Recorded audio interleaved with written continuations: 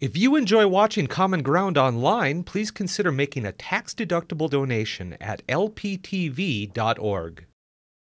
Common Ground is brought to you by the Minnesota Arts and Cultural Heritage Fund with money from the vote of the people November 4th, 2008.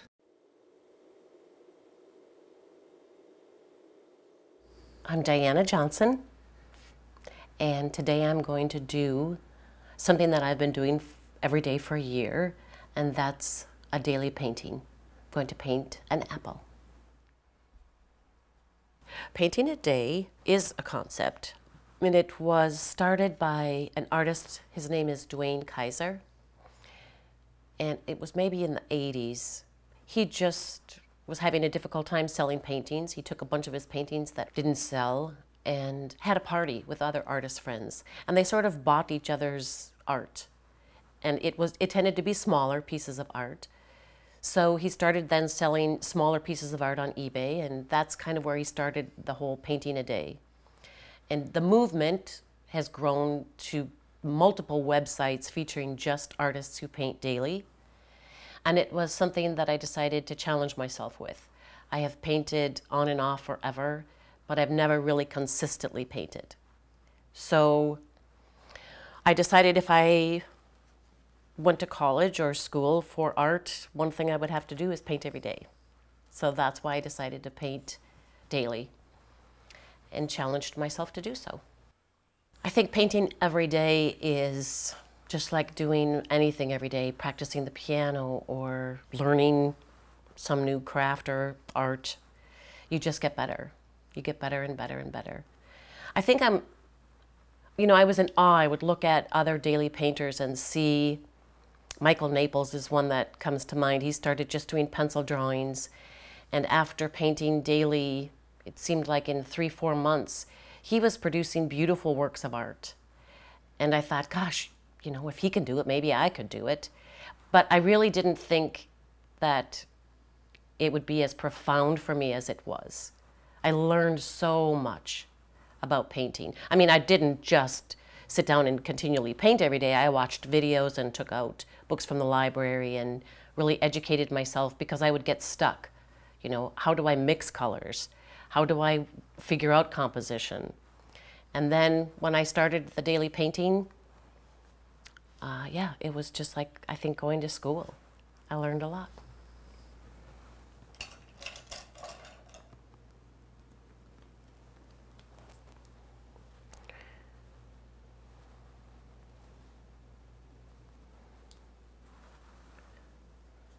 Okay, so what I have done here before I started this was to paint it in gray tones using burnt umber, but just getting the values of the apple, because then you can use the color.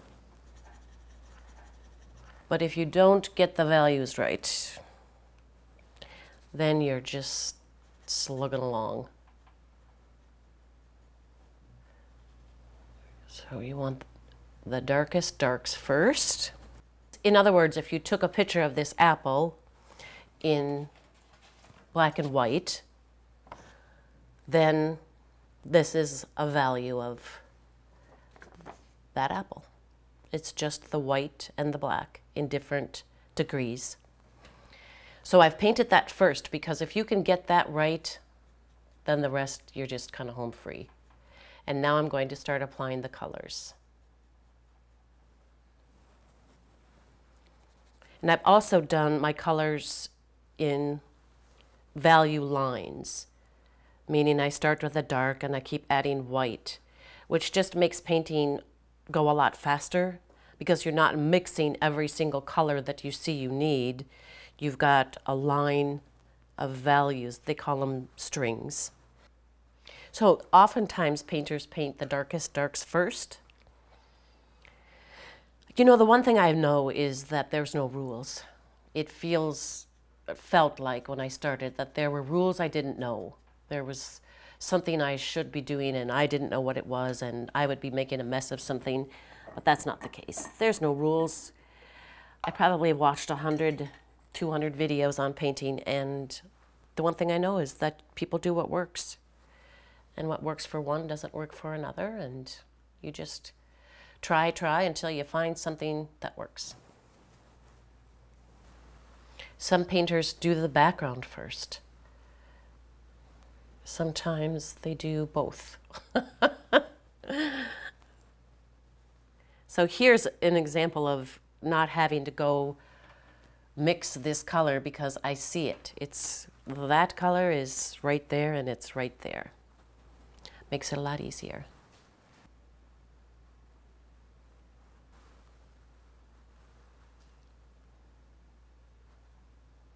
I never use black either. Well, okay, never, but I hardly ever use black. I tend to mix a black. Mixing the black value versus from the tube produces such a richer black. And a black just in and of itself is where an eye tends to stop. It's sort of a dead, lifeless color.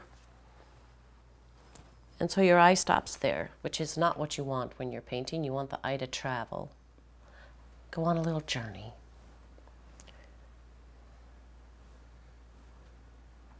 I love painting apples.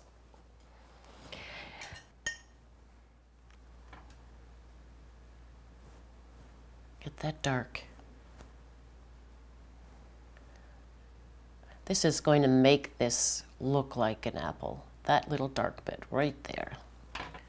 Without that, it's not going to look as apple-like. Let's get some green with that.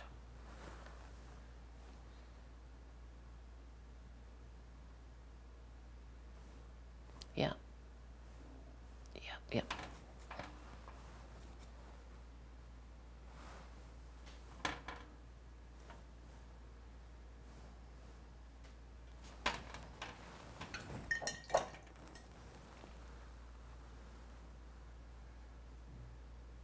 Shadows are another thing. It was something that I learned in this whole little journey was shadows. That there's so much color in this shadow. I mean, you first look at it and you think it's a shadow, so it's dark and it's one color. But there's this beautiful lavender in there, and there's a beautiful green there. Very little black. That's kind of a dark ultramarine blue. Yeah, let's put that in there. Right there.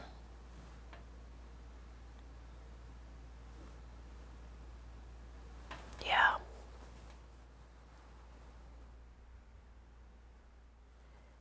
I loved painting, well, I still do, but pastel paints because you get to use your fingers a lot. And that's something I like to do. That beautiful purple. I think it's that color.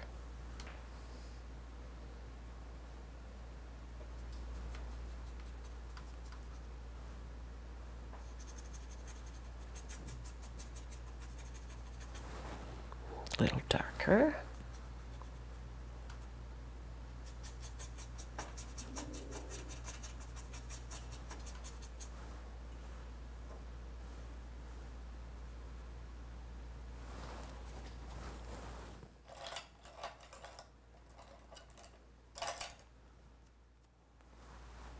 Now we're going to work on that background, I think.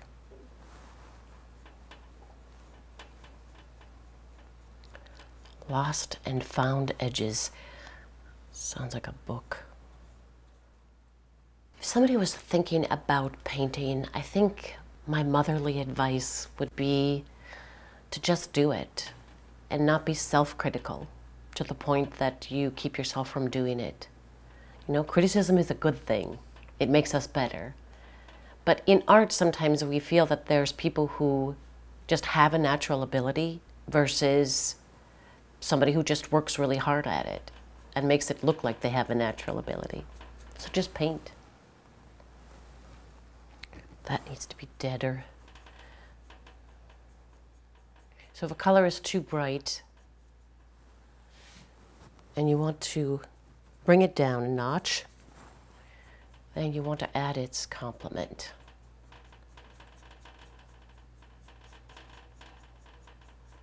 Which would be green in this case, because we're working with red. And that brings it down. A little more green here.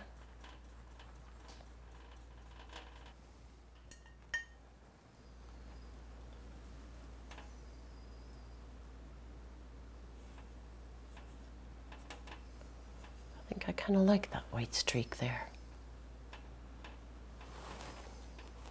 Gives it a little something. Something, something.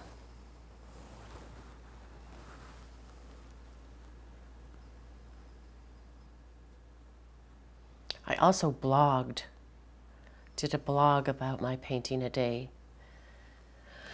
Because I guess I thought if I didn't, I would probably just, at some point, maybe become frustrated or feel like I was lacking feedback and maybe quit. So the blogging really helped in that regard. It wasn't until I put it on Facebook that really helped, because then people made comments.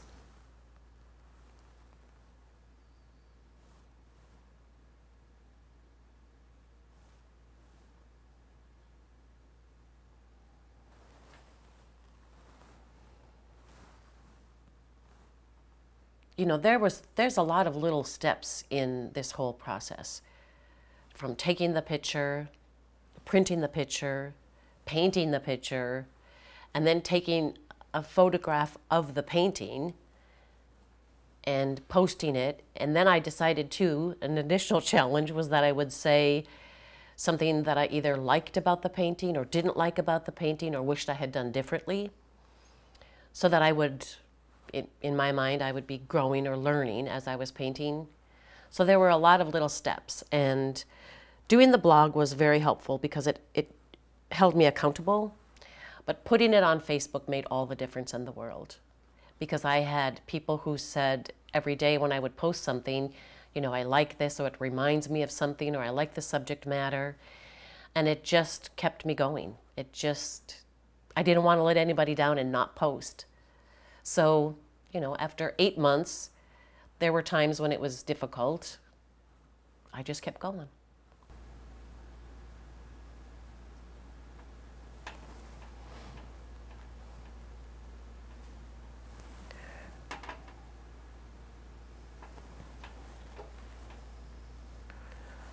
All right, I think I'm going to step back again. Give it a look-see.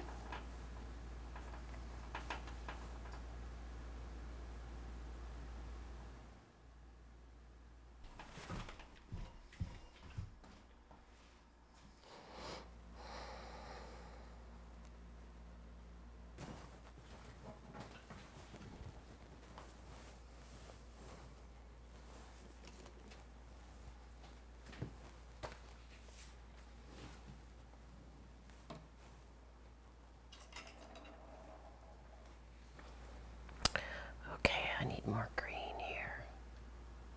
There we go.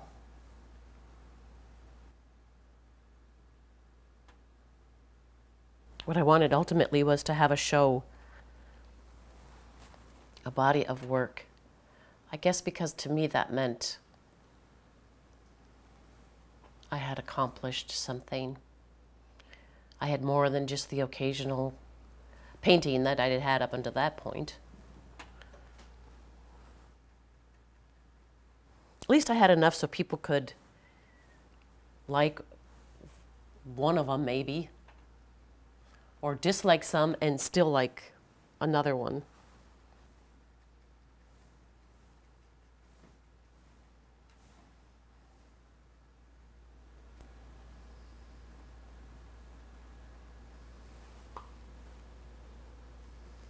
Okay, I think that's it. I like it. People say you paint for yourself, but really you don't. I think if you painted for yourself, you would never show anyone. You would never hang them up. You would never have an exhibit, you wouldn't care if anybody saw them. We paint from ourselves. We paint from within ourselves, but we don't paint for ourselves. If you enjoyed this segment of Lakeland Public Television's Common Ground, consider making a contribution at lptv.org.